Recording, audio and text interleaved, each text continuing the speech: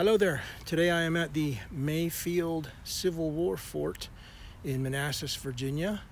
This is a place I have never been to, and actually when I was growing up here, this place was buried under the woods. It was not even visible. If you look back there behind me, you can see what appears to be the cannon area where they probably had a barracks and the cannons were surrounding it for protection. But this is kind of neat in that I didn't really know this place was here until I started looking at maps today.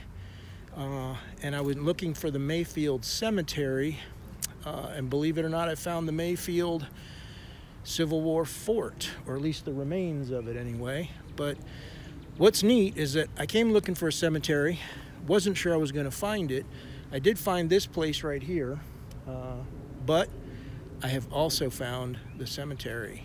And we're going to see that in just a moment. So this looks like what can be the Mayfield Civil War Cemetery. I'm not sure if this is a family cemetery or a Civil War soldiers' graves. I am not sure yet. We're going to go in here and see what we can see. Obviously some broken gravestones here.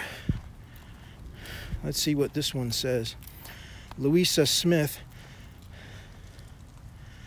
the wife of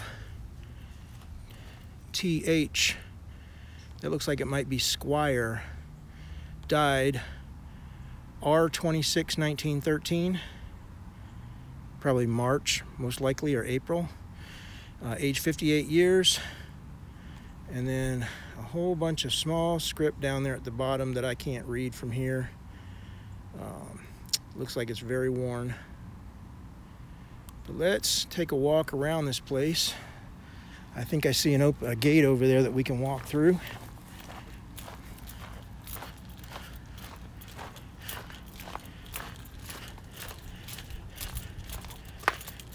Interesting, we got sticks propping up some of the stones in here, probably in anticipation of some restoration work, quite possibly. They did that before things actually broke, like that one did right there. All right, let's see if this gate is open. We can go inside. It is open. Excellent. All right. So can I read this at all? I'm going to try to read that. I'm not sure I can. Gone home, Virginia Hooe, died November 6, 1887, age 62 years.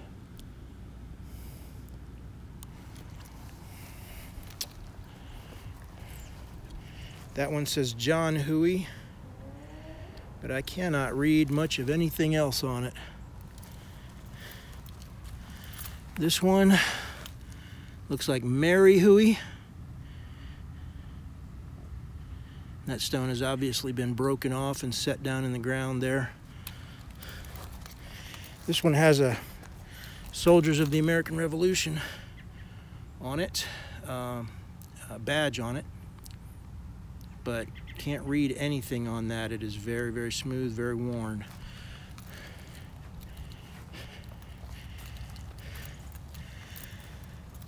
This one broken off, nothing I can see visible there. Same thing here. Very, very smooth, very worn. No, I don't want to pick that up. Let's see here. Over here we've got a footstone that says JFN.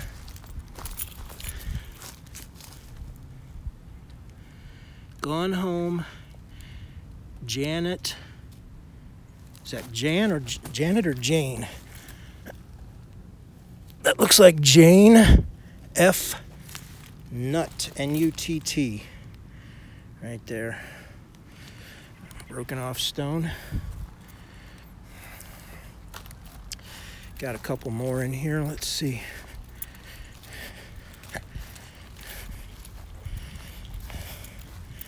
This one says just simply EBH on it. That may be a footstone.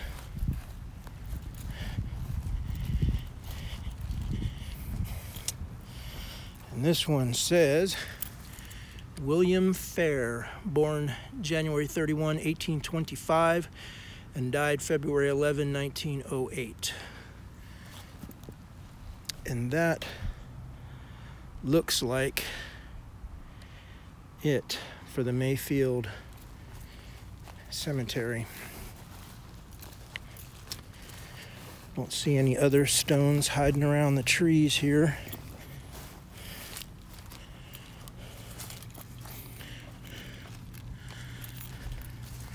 Take a real quick peek and see if I can read any of that small, fine text at the bottom of this one.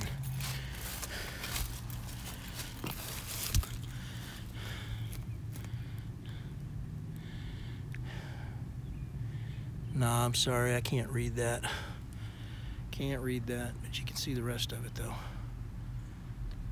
Louisa Smith.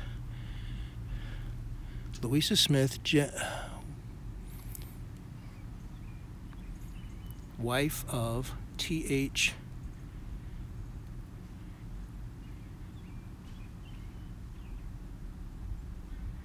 I want to say Squire, S-Q-U-I-E-R, but it looks a little bit longer than that. Squinner? I'm not sure. I have to do some research to track down that name. Not a name I'm really familiar with. But there you have the Mayfield Cemetery in the Mayfield Civil War Fort area. It's a beautiful day in Northern Virginia. Have a good day. Maintain your social distancing, of course, and let's get rid of this stupid COVID mess and let it stop making people sick and dying. Have a great day.